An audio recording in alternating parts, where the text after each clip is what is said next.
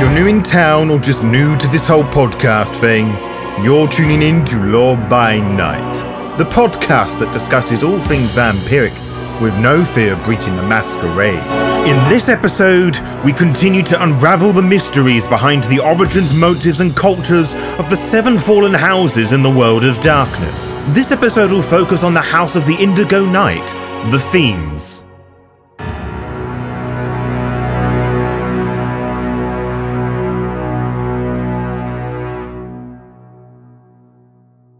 Beautiful night out, isn't it? A little chilly, but nothing that you're not accustomed to. You know, what with you being dead inside and all. It was pretty sunny too, which doesn't mean much to you. Maybe it does, but knowing you will never walk in the sun again, it just makes me smile. I heard travel was difficult for your kind. You're bound to a city, unable to properly explore the wonders of the earth and the stars above. I bet that must kill you inside to be robbed of your freedom. Now, it won't surprise you to learn that we were put those there, you know, the stars, moon and planets to perform their astrological dance in space that were made by the angels, and I just know you're dying to learn more. If not, well, treat it as a blanket for that inner turmoil for your blood-sucking existence.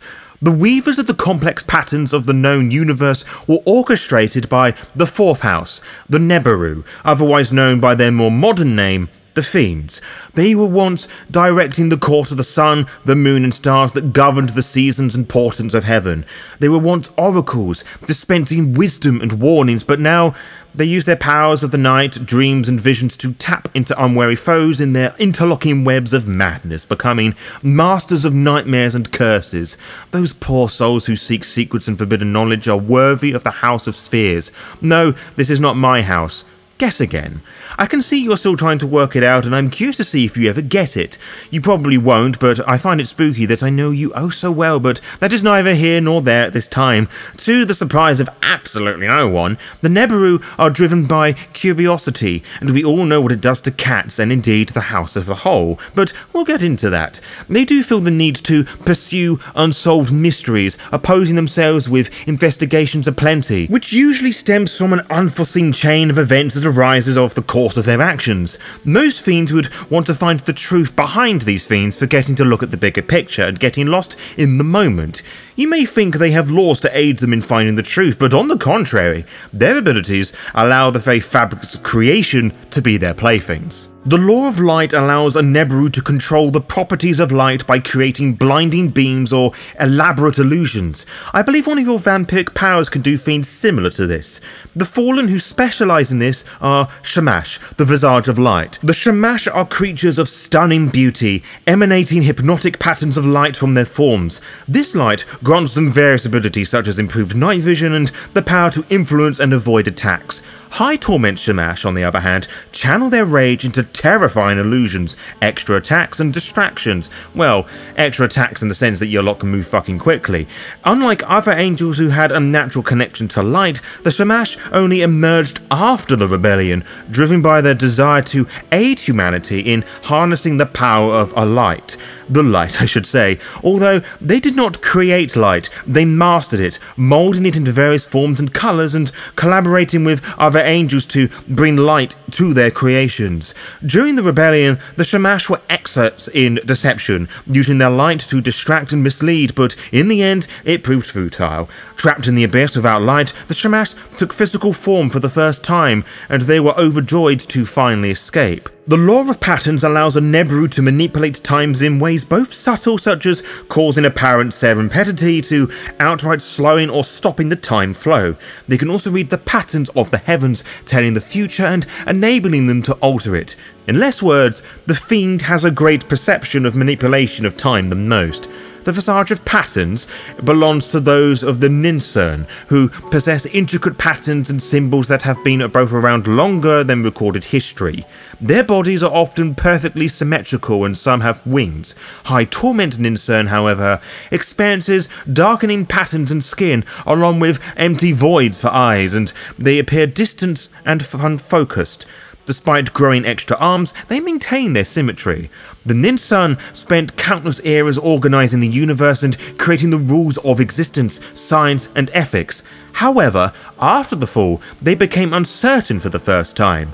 Many modern Ninsun attempt to return to the universe to its old order to prevent any damage. It's speculated that God destroyed their meticulous order to prevent the rebellious Ninsun from using their abilities for Lucifer and the other fallen.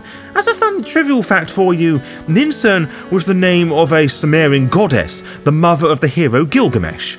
Finally, we have the law of portals. This allows the fallen to travel easily between places by making easily accessible and altering dimensions.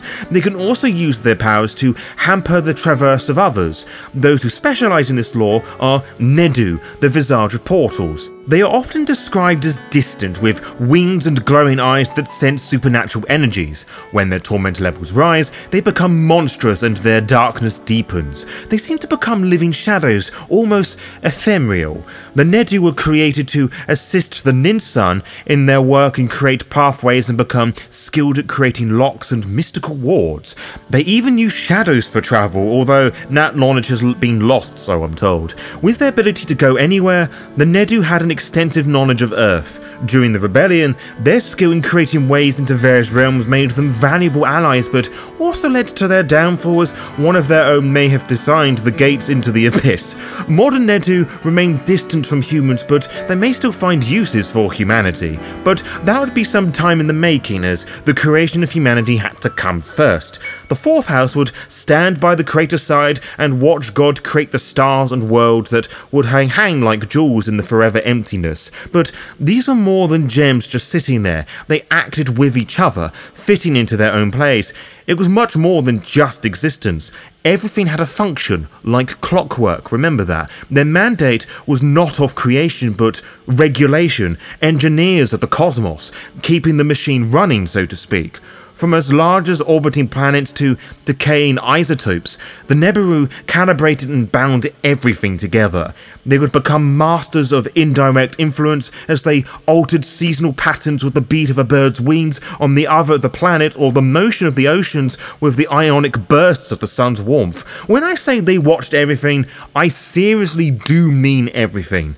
Of course, at the time we all viewed them as silent observers whilst we did all the work. Well, not all of us did, but you get what I mean. In a sense, this is true, but maintaining universe calibrations is no small feat. Something I don't think your tiny head even understands, let alone comprehend. Or was it the other way around? Anyway, the Fiends were the first scholars, scientists, and philosophers. They naturally had to ask and explore why things worked the way they did in order for the universe not to implode in of itself, or whatever would have happened if they left it all unattended. They silently contemplated it, and all of Tyrael, throne of the Indigo expanse, spun the cosmos into motion. He and his deputies would work on the eternal record to allow those to map and record it all. This book took the form of the Edict of Memory. Tyrael and his chosen deputies, Kusiel, Gemor, Yisrael, Abishar, Osea, and Osamadeus formed the Sigil, who would govern a volatile web of correspondence, maintaining a constant flow of information across the gear and often to maintain accuracy and clarity. As one might expect, it ran perfectly, maintained with metronomic precision. The first test the fourth house would face would come in the form of the fifth house, the Lamassu, otherwise known as the Defilers, but you knew that already because we talked about them not that long ago. You may remember that their methods are, in comparison to the Neberu, are chaotic. They would add connections to where there were none before and break older ones as and when they needed to. To say it brought a sense of horror to Tyrael and the Vigil would be a large understatement. Not only did it bring winds of change that showed no sign of abating, but it would provide difficulties for the Neberu to uphold God's instructions. A third of the house, under the guise of the Edict of Instance, was set to reverse the creativity of the Lamassu, but for every one thing that was changed, several more would take their place. Reluctantly, Tyrael would instruct them to oversee the bigger picture, which would quickly enter a state of equilibrium with the rest of creation. This would bring uncertainty to Tyrael and the Vigil, as they had come to learn that the universe thrived on change. Nothing would remain certain anymore. The second challenge would come from the fauna and flora spread by the sixth house, the Rabasu, further taxing the Neberu's attention. Tyrael and the Vigil withheld the despair of the situation. The creation of the seventh house, the Halaku, creators of entropy and death, complicated things further as death left empty space, yes, but also new relationships and feelings. Death to the Neberu is not the end but a new set of variables to learn. The breaking point, however, would come with the creation of humanity, the supposed guiding of hand of the universe's resources. They were made to dream, conceive and build, shaping the ideas according to their own will. The Neberu saw this as the ultimate threat to the stability of the cosmos. To that end, they believed that the less humanity knew about the rich potentials of the paradise, the better it would be for everything, no matter how clumsy their primitive ways were. Such behaviours made the humans quite easy to predict, as, well, they were, as many are now, habitual and declined the means to invent and challenge the status quo. Asmodeus was the one who prophesied the idea of being able to predict their movements, the future of the mortals, to uphold the grand design set up by God. And so, the Vigil issued the third and final edict, the Edict of Momentum, which created the Oracles, angels whose sole function was to see into the future and look for threats to the grand design. It broadened the scope of the authority of the Vigil and thus their role in life and their overall shape as a house via the instruction of God. With time, the threads of the web would disintegrate and more focus was placed on the oracles and none of the other diviners and sources. The Vigil questioned the faults with this, whether something was miscalculated or some other error they had committed. This would birth the Edict of Silence, as the delivery of information would be delivered exclusively to the Archangel Asmodeus. The clamping down, however, would soon create the thing the house wanted to avoid. They concluded that it was mankind's ignorance that was causing the cosmos to implode on itself, rather than blame their autistic asses. The Aramel stated that manipulating humanity was the only way to prevent the Neberu threads from breaking, but this landed on deaf ears. Some have suspected that Tyrael and the Vigil knew the exact nature of the fall, but kept this from his house, and I suspect the only one who would know about the truth is Asmodeus, but as he is an Earthbound now, so you were never going to find out the truth, basically, so your guess is as good as mine. The Neberu would have become incredibly isolated, not just from the other Elohim, but themselves, which would cement Aramel's feelings more, but no idea how to address it at first. Due to the isolation from humanity, they choose to upkeep. Aramel's decision to reveal his secrets to a select few Elohim was the first rebellious act amongst the Elohim, something that not even Lucifer will ever claim. His intentions to keep it small was not to last, as this was the great debate after all, which sent reverberations throughout the host, shaking the core of all of us. There wasn't much time to think about it either, as when Lucifer raised the banner, we marched. The realization that many of the Neberu had been deceived encouraged them to take up the fight, which was the first spontaneous action had they ever made. The catalysm, or however that fucking word's pronounced, of all creation was nigh, and they were the ones riding the war horses of its apocalypse.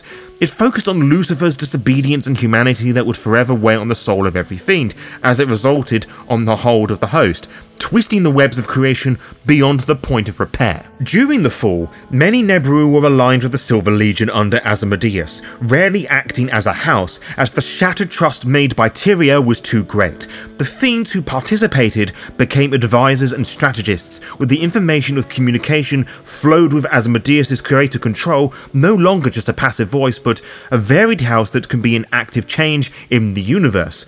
The murder of Abel, as in, from the Bible, darkened their hearts, and their abuse of their purpose changed the greater design and ended up losing the war, with the information the spies and oracles of fiends collected by Asmodeus to create the Nephilim spawned from the mortals many would soon rape.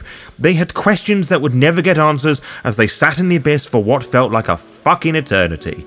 The fear of escaping hell did not prevent them from escaping and experiencing new feelings, however. The Neberu are cold, calculating creatures, ones that are not accustomed to the warmth of the human bodies, filled with things like hormones that overwhelmed the fiends. Of course, this wasn't the only thing they had to quickly adjust to, as the world they had created look like shit, devoid of the Elohim that won the war and the disbelief in God.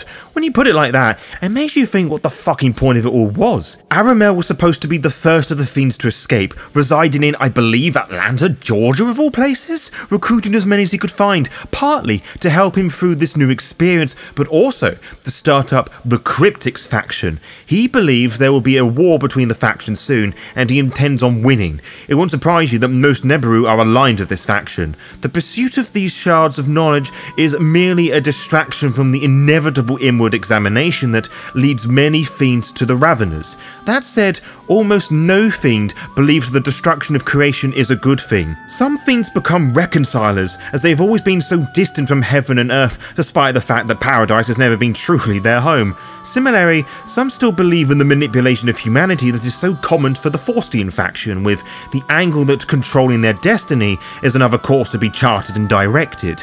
Other Fiend Faustians see the humanity in its current state as an enormously complex organism that is equal to their cosmos, and thus a worthy successor of their skills. And if you were curious, the second most popular faction of the Neberu is the Luciferian, probably due to some loyalty to him when the war was at its worst, protecting them from recrimination. Aramel is the only prominent voice amongst the Neberu. Most have become very political with their knowledge acquiring, building their own power bases and assuming more familiar background positions, making themselves important and vital in this sense. This is how many Fiends behave, which is almost sad really, especially when you consider there are some that may wish to return to those dark times at the time of atrocities, and more powerful Neberu have yet to return, and they will probably wish to forge their power and authority from all the fallen. The existence of the Neberu has been one of deviation, obedience, and observation. They have tasted the juices of power and they want more, now entwined with the souls of man, woman, and everything else in between, and the world they have now is a great oyster of possibilities. Sure, I, a fallen, can dream about shaping the world to our liking, and so can your vampiric princes and princesses, but the House of the Indigo Knight can assure it. To be kept updated, follow the Law by Night VTM Twitter and Instagram pages to find out when we upload each episode. You can also find out by subscribing to the YouTube channel and clicking on the little bell, as you'll be immediately notified when the latest episode is live. Until next time, farewell.